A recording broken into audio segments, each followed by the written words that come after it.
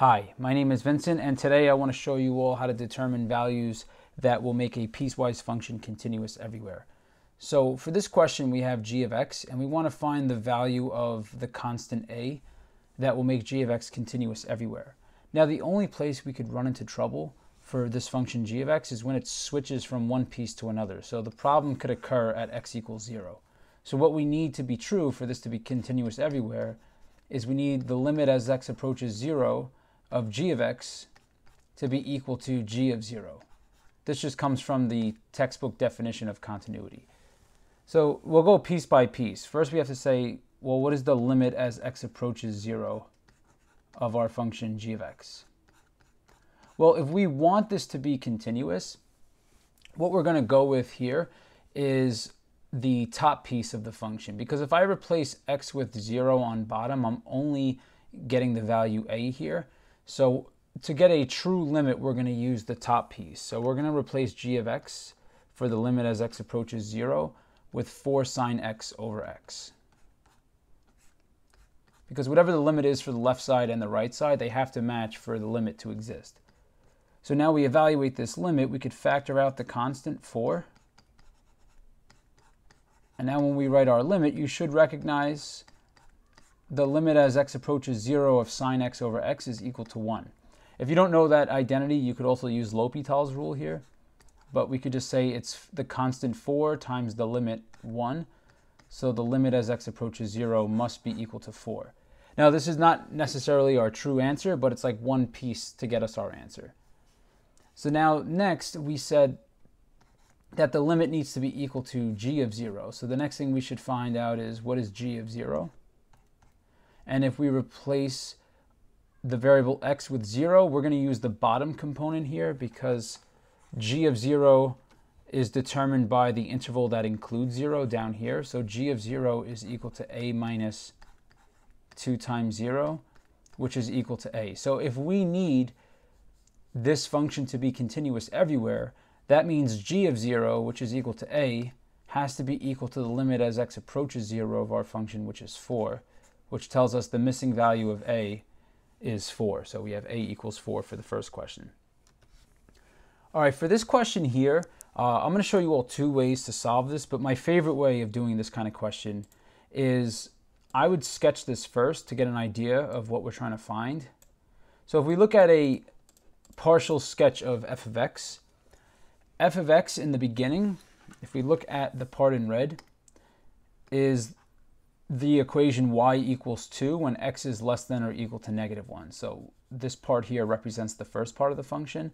And the last part of the function here, which we'll color in green, y equals -2, occurs when x is greater than or equal to 3. So we have to think about this middle piece. This middle piece is linear. The reason why we know it's linear is because it's in the form a constant times x plus another constant. Usually it's mx plus b, but in this case they used a.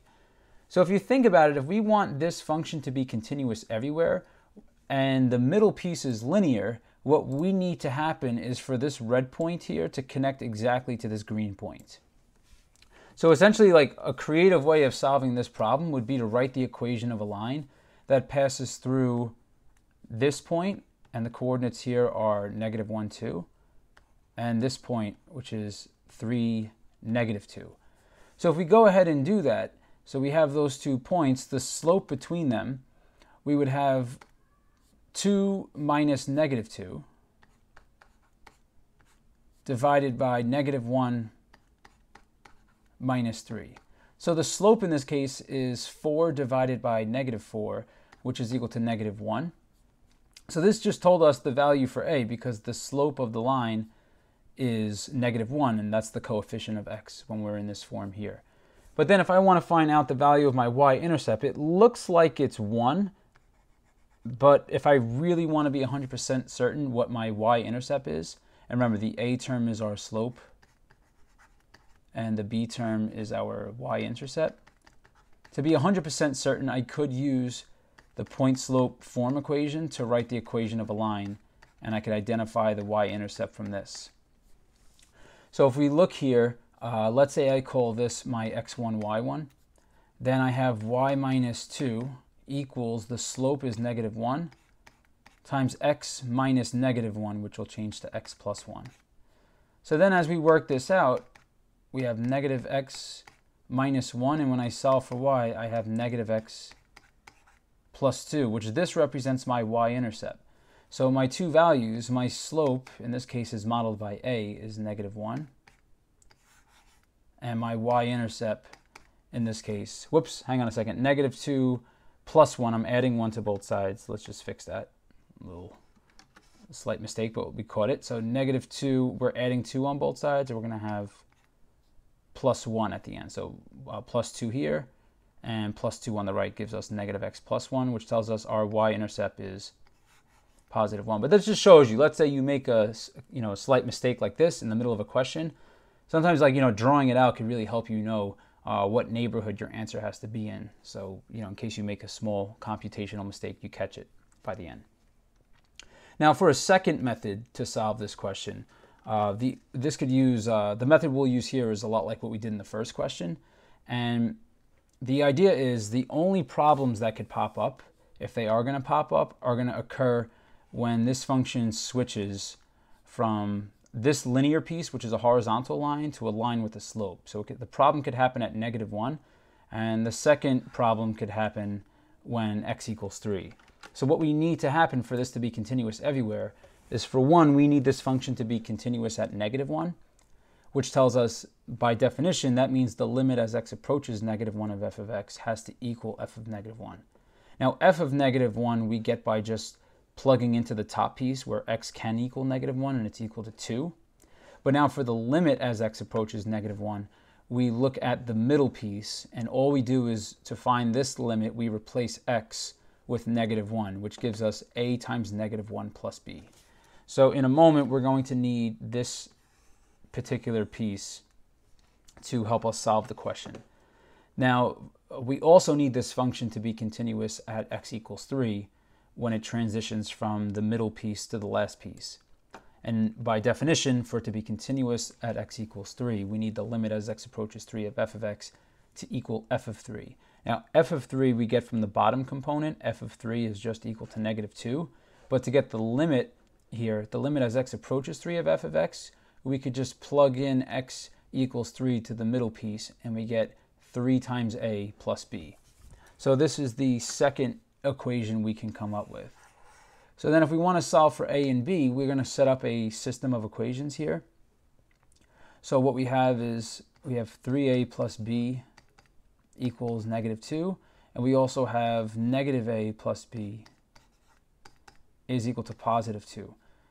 Now we could get these to cancel out by elimination if we multiply the bottom row by -1.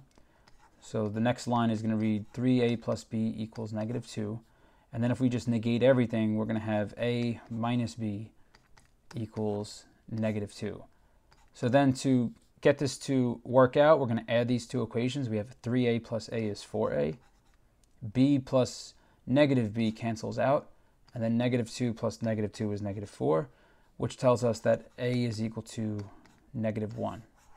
To solve for b, we could plug into any of these equations. Let's say we plug into this one. So we're going to have a times -1, which gives us -1 times -1, plus b is equal to 2. So now we have 1 plus b equals 2, telling us that b is equal to 1. So this is a second method of solving the same question. Okay, well, this is going to conclude this video on determining values that will make a function continuous.